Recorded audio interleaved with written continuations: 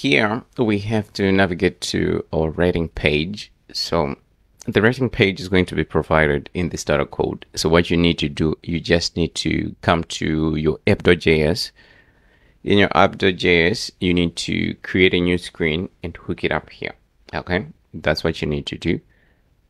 After you hook it up, then you're going to use this name to navigate to the page. So let's go back.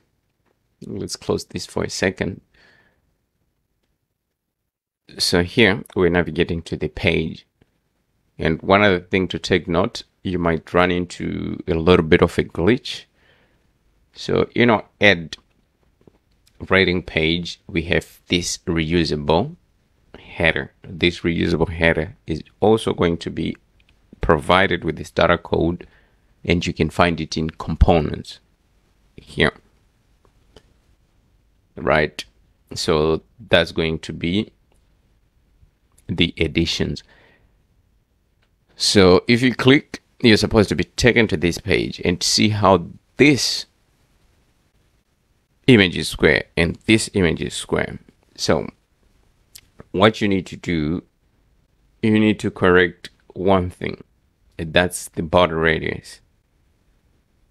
Okay, so if we come to our add to, so here, if we take a look at our asset, here our spelling is wrong of radius. So it's either you correct that spelling or you just change this spelling. Okay, and then you save.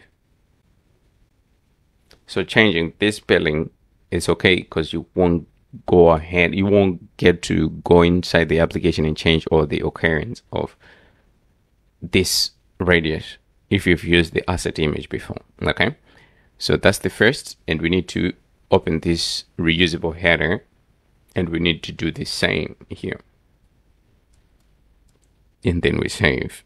So we have our image, rating, then submit. Okay, so we're done with this part. We want to work right underneath here.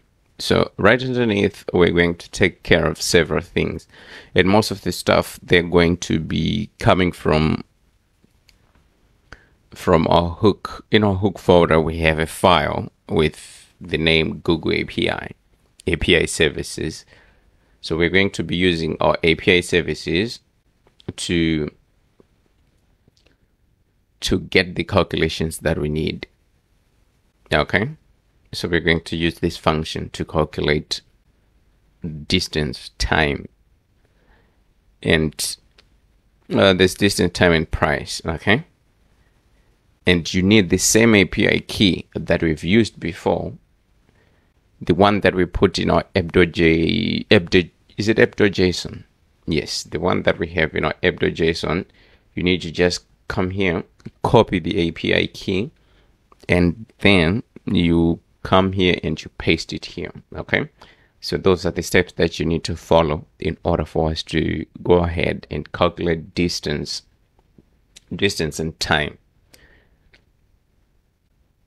So let's go ahead and start working in this particular space, the empty space. Okay, we've mentioned where our function is going to come from, so probably we're going to mention it again in a little bit, but we're going to start with the design first, and then we can just go ahead and have our